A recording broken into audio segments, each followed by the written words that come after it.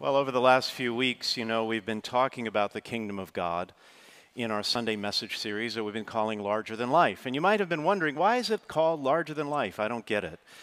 It's kind of a silly name for a series, but it's actually not, because larger than life is what the kingdom of God is. It's larger than life. It's a place of unparalleled peace, joy, and love. It's a place where the most important things in life are not hard to find, but they exist in abundance, superabundance. It's a place that includes everyone, not just perfect people or people who think they're perfect. And the good news is, as we've been saying, that you can actually live in this kingdom right now, even while you go about your daily life. And that's because the kingdom of God is not just some perfect place you go to in the future. It's a choice you can make now. And you can start to live in this other world right now, today, when you decide to follow Jesus more closely and grow in your faith more deeply. Now, maybe you've been thinking, maybe you've been coming every week or watching this series every week, and you're starting to think, Father Roger, that just sounds a little too easy, right? I mean, just kind of start living in the kingdom. I mean, what does that mean? It's too easy. Like most people, you've probably got some real problems and issues that weigh you down from time to time, like I do. Maybe you've got a job that you don't like and you trudge off every morning to that job because you've got to pay the bills. Or your teenager is making some bad choices and you have no idea how to get through to him. Maybe you're arguing with your spouse more than usual, or someone you love is battling cancer or some other illness and you feel overcome with grief. The Bible promises a time in the future when God's kingdom will finally come in all its glory. And on that day, evil and suffering will end. I mean, that's what we heard in the second reading. God will wipe every tear from our eyes, and there will be no more death or mourning or wailing or pain. And when that time comes, the old order that has dominated and crushed humanity will pass away, and God will make all things new through Christ. When, as St. Paul says, when Christ hands over the kingdom to his God and Father, when he has destroyed every sovereignty and every authority and power and put all his enemies under his feet, that's when it will happen, and that truly will be a great day one day. But until that day, all of our lives will continue to be marked by a mix of good and evil. Joy and suffering will always be two branches of the same tree. So you might be wondering, how is it that I can, live in hope and joy and stay positive in this kind of imperfect world? God tells us that good wins in the end. Great. But that's a little bit of cold comfort, isn't it? What do we do with the suffering that we're experiencing right now? Well, that's what I want to talk to you a little bit about today. How to live with hope for a better future, how to live with joy even in the face of hardships and problems, and how to find beauty in the world despite life's imperfections. And I think the best way to go about that is to take a look at the lives of the professionals, so to speak, the first followers of Jesus, called the apostles. You see, every one of the apostles was persecuted. They were attacked by mobs, rejected by society, criticized by competitors, imprisoned by the authorities, beaten and put on trial for their lives. They suffered hunger, exposure to the elements, dangers on every side, and exhaustion from their travels. But they did not complain. In fact, they saw it as part of the job. We heard that in the first reading. They said, it is necessary for us to undergo many hardships to enter the kingdom of God.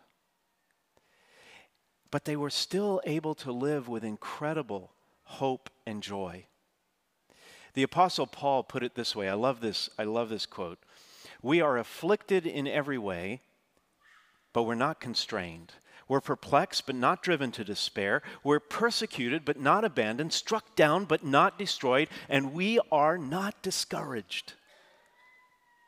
For this momentary light affliction is producing for us an eternal weight of glory beyond all comparison, as we look not to what is seen, but to what is unseen.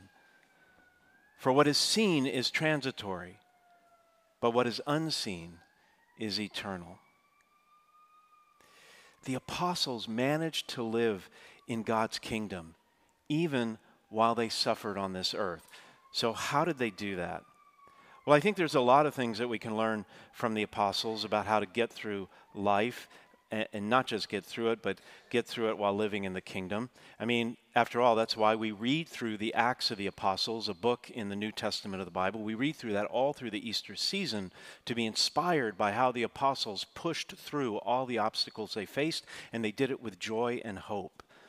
But here's a few things that just I want to share that I've been thinking about this week from the lives of the apostles that may help us all to live with more hope and joy in our small, troubled world. So the first thing that I picked up on is that it helps to recognize your own imperfections. A friend of mine once told me that she was at a party talking to someone when she got a whiff of a terrible odor. It was faint, but definitely noticeable. And as the conversation went on with this person, the smell got worse and worse and worse. It was obvious it was coming from the person. How awkward, right? Well, eventually she managed to escape, and she started talking to other people. But every person she talked to smelled just as bad. They all reeked. It was so strange, she said. Eventually she left the party and went home. She had had enough. But then she smelled it there too. Had the odor somehow trailed her home? Well, she finally figured it out when she opened the closet doors in her bedroom and realized that a skunk had gotten in. And she, I guess, didn't notice the odor when she was putting on her dress, but she finally realized that she was the one who stunk. And as you can imagine, she was mortified, right?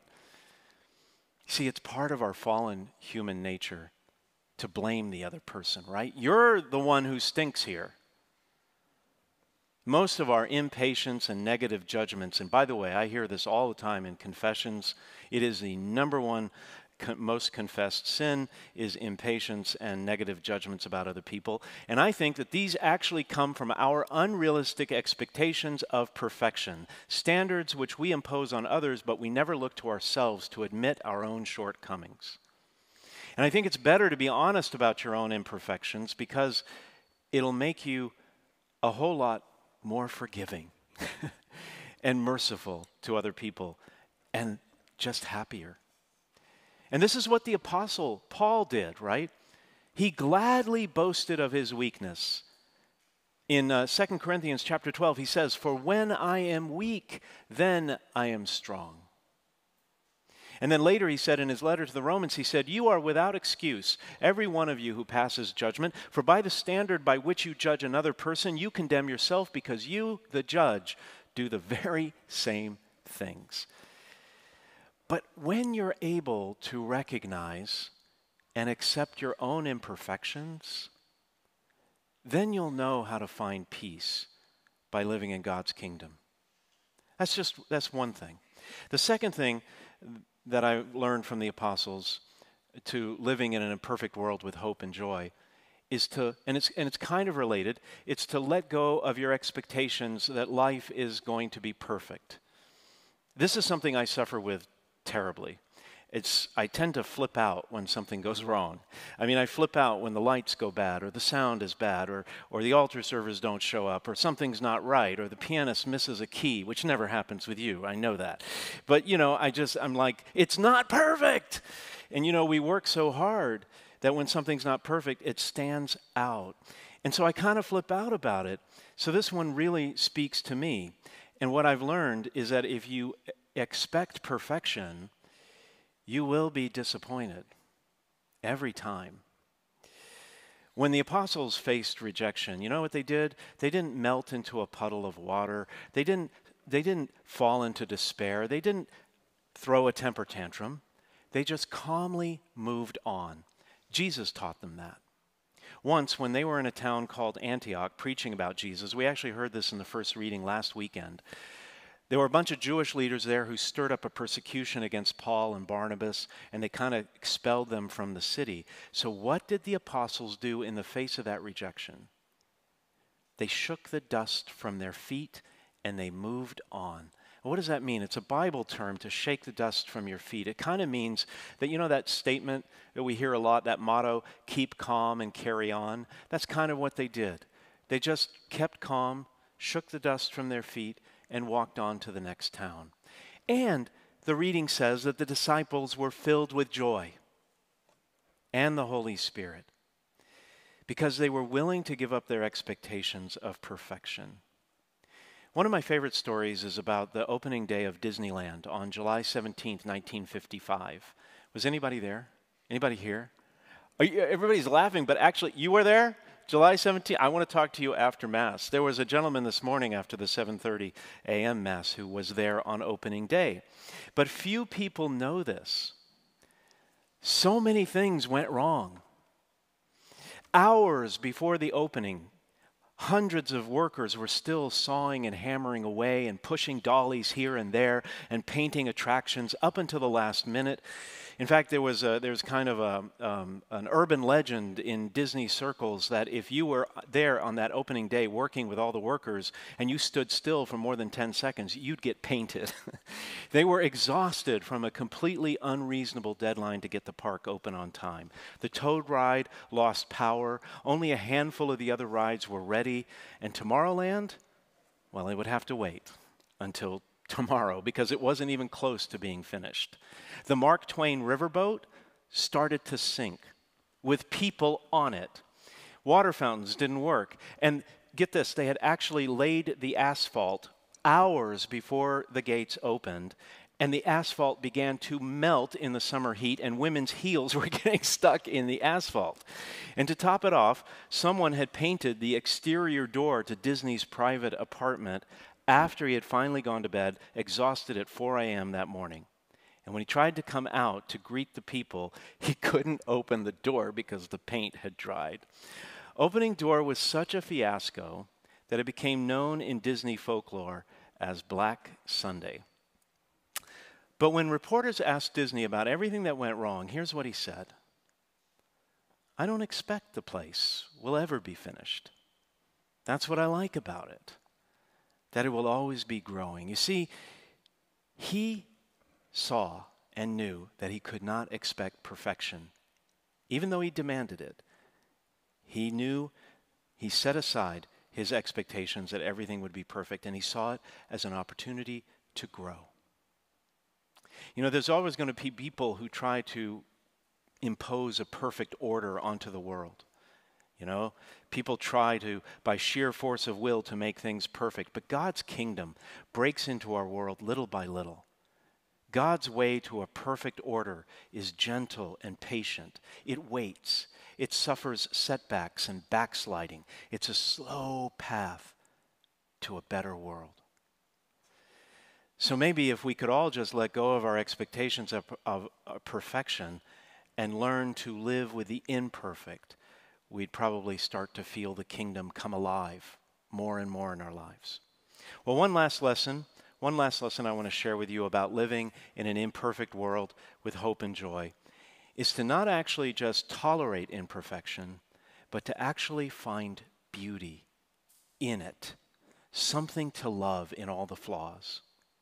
I recently came across a 500-year-old Japanese art called kintsugi.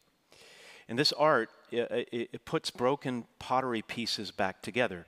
The artists spend hours and hours crafting a perfect vase. And then, when it's done and dried, they intentionally take a hammer and shatter the vase into pieces. And then they reassemble the vase with seams of gold to cover the cracks and to highlight the imperfections so you can't miss them.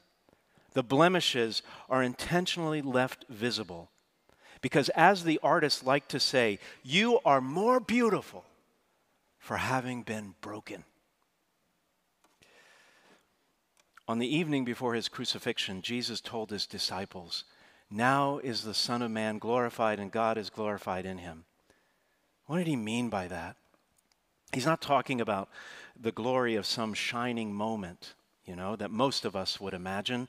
The glory Jesus was spoke about, was the cross, the awful cross.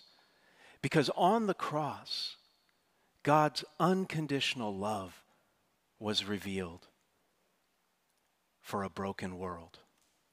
On rough and splintered wood, Jesus endured the crucible of the cross in order to piece together the broken shards of humanity.